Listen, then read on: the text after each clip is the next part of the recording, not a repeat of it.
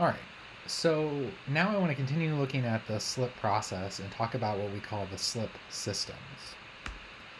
So a slip system is just the direction and the plane for which dislocation motion occurs. So we talk about the plane that separates the top and the bottom half of the edge dislocation, for example.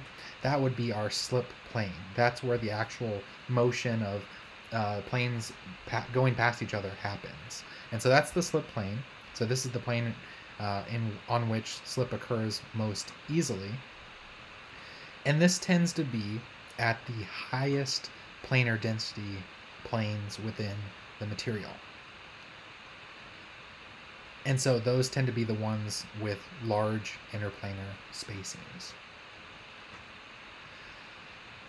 Also, along in that plane, slip occurs in a specific direction. And so the slip direction is the direction of movement. So this is that lattice displacement. So this is the direction with the same direction as the Berger's vector. And again, easily, this we can kind of define slip directions for the most part as being the directions that have the highest linear densities. And so, if you're wondering why we kind of talked about planar and linear densities in the previous chapter, this is one of the reasons, right? Because it helps us look at what might be a slip plane and slip direction because it has the highest planar densities.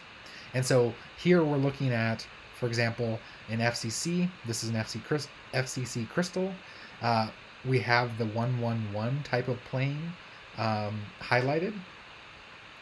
And we can see that the arrows indicate possible motion, slip directions. So we have the slip plane highlighted and then possible directions. And if we recall from FCC, the 111 plane was the close packed plane. And we can see from this diagram of the 111 plane that the edges of the triangle here occur on a 110 type direction, which are also the close packed directions because that's where those atoms are in close contact. So if we kind of take for this FCC that we could have any of these 111 type of planes because they're all equivalent, and same thing with the 110 direction, those are all equivalent as well. It gives us a possible combination between those of 12 different slip systems. So it's 12 different combinations of plane and direction. And that means that in FCC, we have 12 possible slip systems for motion of a dislocation to occur. For BCC and FCC, there are other slip systems, right? But it tends to go by the highest planar and linear densities for planes and directions, respectively.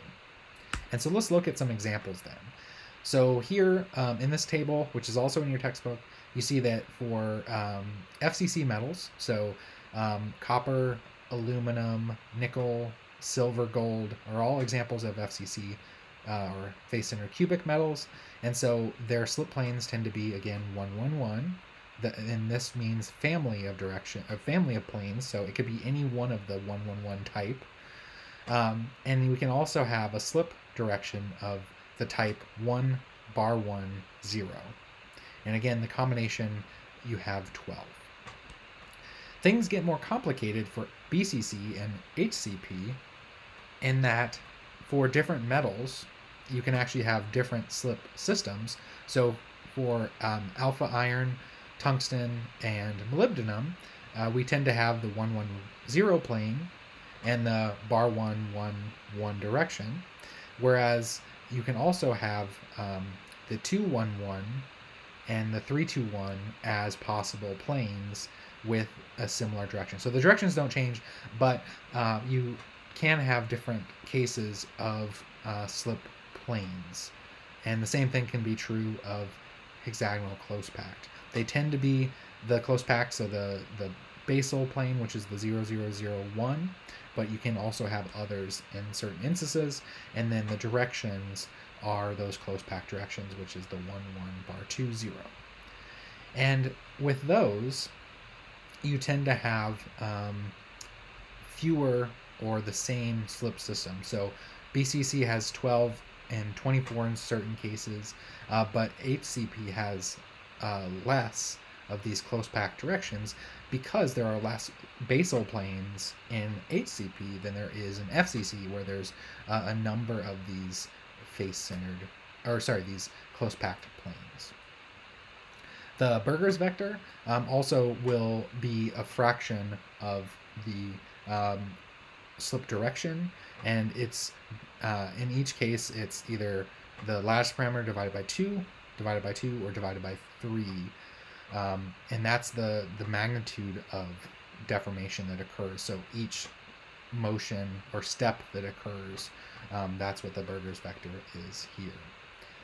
And the general trend we see with this is that metals that have a large number of slip systems tend to be more ductile. They end up having more plastic deformation, so they're more ductile because there's more combinations in which plastic deformation can occur. So FCC metals, and you probably have an idea of these: copper, aluminum, nickel, the noble metals like silver and gold, right? Those are very ductile metals. They can be hammered into shape very easily.